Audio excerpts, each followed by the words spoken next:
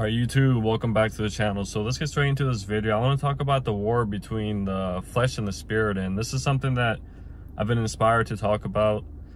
But as the Bible says, the flesh and the spirit are constantly at war, and this is the type of war that we fight. And even if you're watching this video, or just in general, even if you don't believe in God, like, it's clear as day that people constantly are dealing with their flesh, right? And all of its fleshly desires and all the desires that you have that make you regret it after, right? This is all the flesh ever does. Whenever you succumb to the flesh, not only do you regret it, but also then it becomes stronger. Then it becomes even hungrier, right? So say if we succumb to our lust, you know, we fall into sexual immorality. We succumb to our lust because we view it as in, like, oh, if I succumb to it, it's going to satisfy my, you know, passion or whatever. It's going to satisfy me, but that's not even what happens. So whenever you do end up honoring that fleshly desire, it gets hungrier after. Like, yeah, you might be satisfied sexually for like an hour after, and then you start to realize that you start to have even more urges and more lust, and you're like, wait, what? And this goes with like everything with the flesh. So even in things like eating, like if you fast for a certain amount of time, at first you're going to be like starving. At first you're going to be starving. Your flesh is going to be screaming at you. But after a while, it's almost like the opposite happens. You go from starving, and then even though you've been fasting like 24 hours, right? And in the first 16 hours, you might be starving. Then after like 16 hours, you still haven't ate anything. Then randomly, like, you're not as hungry. You're like, wait, I don't really need as much food. That's how the flesh and the spirit work, right? The flesh works it gets stronger by you feeding it, while the spirit also gets stronger by you feeding it. And the flesh deceives us all the time. We think if we succumb to these desires, whether it's our hunger, you know, gluttony, our lust, our greed, whatever it is, right? We think it's going to satisfy it, right? Because the flesh is like it's like a constant nuisance, right? Like, in my opinion, I wish I could just tear my flesh off and just hang it on the coat hanger, right? And let it collect dust, but that's not the truth, right? We have to crucify our flesh. We have to carry it, but we have to crucify it. That's what God does. And the battle could get really frustrating, right? Because we want to do what's good. We want to do what's good, but then we have the constant nagging from the flesh and all of its annoying desires, right? But we want to do the right thing. There was a Bible verse. It's just paraphrasing right now. I can't remember the exact Bible verse, but it says, I want to do what's right. No, it's what I hate, I do, and what I do, I hate, or something like that. If anyone knows that Bible verse, because it might be wrong, it might be a wrong paraphrase, but if you know it, just like put it down in the comment. But that's how it is with the flesh. It's like you want to do the right thing, you want to not succumb, you want to feed your spirit, but yet you do the wrong thing, and then you regret it, right? Then you're like, oh, I'm not going to do this again. But the thing with the flesh is it gets stronger every time you feed it, right? It's like a constant fire. And whenever you deprive it, then it starts to get weaker. While we think when we deprive our flesh, we think it's going to get even stronger the more we deprive it, right? So we think, oh, if we don't succumb to this temptation or like this hunger or whatever it is, it's only going to keep getting stronger and stronger. But it only does that in the beginning stages when it's dying, right? So whenever something dies, it's gonna scream the loudest.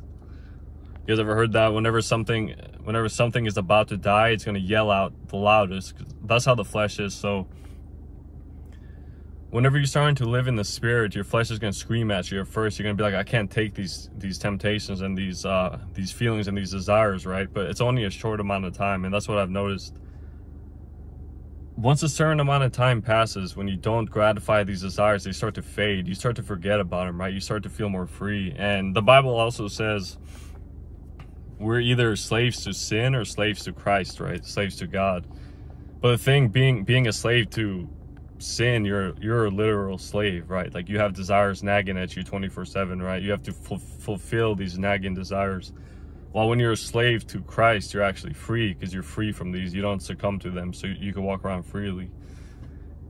But I really wanted to talk about the flesh, because this is something that like every single person deals with. This is something that I've dealt with plenty of times. I mean, throughout, not just plenty of times. I mean, I deal with it all the time. Like the the desires of the flesh are always going to be there, but we know who's stronger than our flesh, right?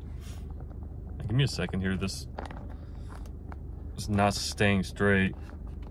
Okay. Should be. But yeah, sorry about that. But yeah, this whenever we say, oh, you know, you have an urge, especially if you're someone who has quote unquote ADHD.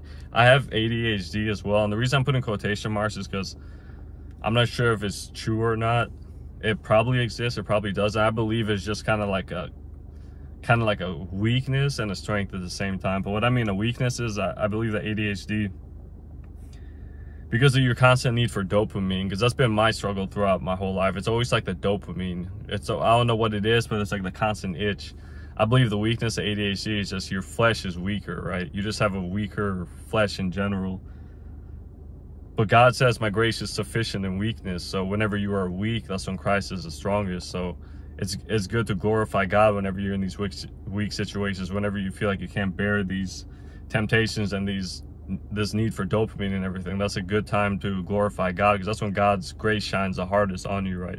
That's when you see the goodness of God. So even if you fail, or if you succumb, or if you don't overcome these things, right, you see his grace. You see how good he really is. You see how his desire for you is to help you and strengthen you and save you, not to condemn you or anything. Because a lot of people think, oh, they talk about hell as in like a way to like condemn people, right? They're like, if you do this, you're gonna go to hell, and that's not the case. Jesus came down to save people from that, right? From destruction, from destroying themselves, and from perishing, from getting completely destroyed, right? He doesn't want that for you. So Jesus came down and died on that cross so we could live truly, like live abundantly, right? So we could actually live, so we don't live like ghouls. So anytime I've ever dealt with my flesh, especially if I'm succumbing and failing, I feel like some ghoul or something, like some goblin in like the basement. I'm just like, wait, what am I even doing, right? Like you keep feeding it, and it just gets hungrier and hungrier. You have no satisfaction. It's like, no, the more you feed it, the less satisfaction you have. At first you had desires, and then you fed that desire, then all of a sudden you have stronger desires, and then you fed those stronger desires, and all of a sudden the desire is even stronger, and then you start feeling less fulfilled and less. It's like an addiction, you know.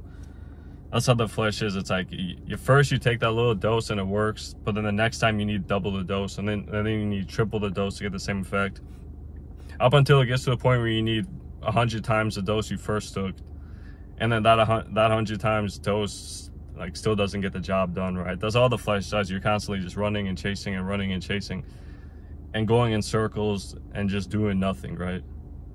You're just constantly like a slave. It like dangles above your head. You're just a slave, right? You keep following after these flesh desires and you're going nowhere. You just keep hurting yourself, right? But I want to go back to speaking about lust. Yeah, lust is because, you know, God made sex, of course, but lust is also like more of a perverted, it's a perverted thing. The enemy has perverted what God used for good for evil, right? That's all the enemy does. So, and sexual immorality is the only sin that we sin against our own body. So it means we hurt our own body. It's like when we're sexually immoral, it's like we kind of like forsake our own body in a way, if that makes sense. It's like you tell your own body, like, you know what, like, I'm gonna leave you, right? It's almost like you're telling your body, like, I don't care for you, pretty much. That's why it's a sin against your own body. It's like you're just destroying your own body deliberately. That's how it is whenever you're sexually immoral. So, and lust is just as the same as every other flesh. But the thing with lust, though, is Jesus said to run away from lust. That's the only one that you can't overcome by sheer just like will. You can't overcome by sheer just like, you can't lust, like be in lust and then like avoid it. As soon as you get into it, right? Like if you're a man and you're lusting after a woman too much, as soon as you started that lust already, it's going to be like a burning fire, right? It's going to be even harder for you to look away. This is why before you even feel it, you just look away. You have to do it, because if you don't, that's what's going to open you up to lust, right? And whenever you lust against someone, like say, you know, you're a guy and you find a woman super sexually attractive, but to the point where you start to lust after her, that's when you open yourself up to her, and that's how you get manipulated, right? When you open yourself up to this woman and she can see that you're lusting after her, she's gonna get a power trip about it, right? She's pretty much gonna use and abuse you at that point, right? She's gonna make herself feel powerful. She's gonna manipulate you. And I believe that this also happens because since lust is a sin as well, these situations are for our own good, because it shows us not to lust, right? Because it's a sin. It shows us what lust does. Lust makes us ignorant. It makes us stupid, right? It makes us do dumb things. It makes us open to manipulation. It makes us open to evil, right? That's why whenever you lust, it's as if your brain turns off. And even say the same thing with if you're a woman, right? You find a guy that's super sexually attractive, but it's to the point where you start to lust instead of just thinking the guy's normally sexually attractive. It's just normal to think someone's sexually attractive, but it's to the point of lust. Then you open yourself up to manipulation, right? He'll get you at that point. He's gonna be like, oh, okay, this woman's like, I got her completely under my control. Just as if the man did the same to woman, she's gonna be like, I got this guy under my control, right? This is why it's important to not lust, because it doesn't do anything good. It only destroys, it only manipulates, it only hurts, it only tires out. It only causes more sin. It only causes more problems, more darkness and everything. So sin is serious, guys. Sin is growing up in God is truly seeing like how dangerous sin is. Like, sin is no joke. These flesh desires are no joke, right? Like, we need to crucify them. Like, they don't help us whatsoever. They open us up to evil, right?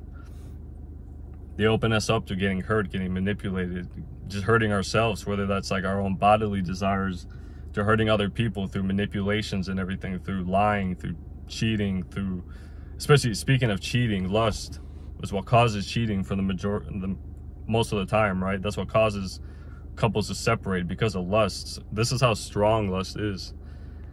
And this is why the only way you can overcome it is to run away from it. That's why Jesus says, flee from sexual immorality.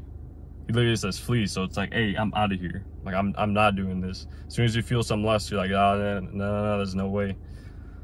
Like, you could be like, okay, I find her sexually attractive, but once you're at the point of lust, it's like, no, you can't do it. You're gonna get hurt. Like, it's gonna happen, right? So, but yeah, I hope you guys enjoyed this video, and if you like the video, of course, don't forget to like. Don't forget to comment anything below if you want to comment. And also, if you're not subscribed to the channel and you want to subscribe, go ahead and hit that subscribe button. All right, God bless you guys, and I'll see you in the next video.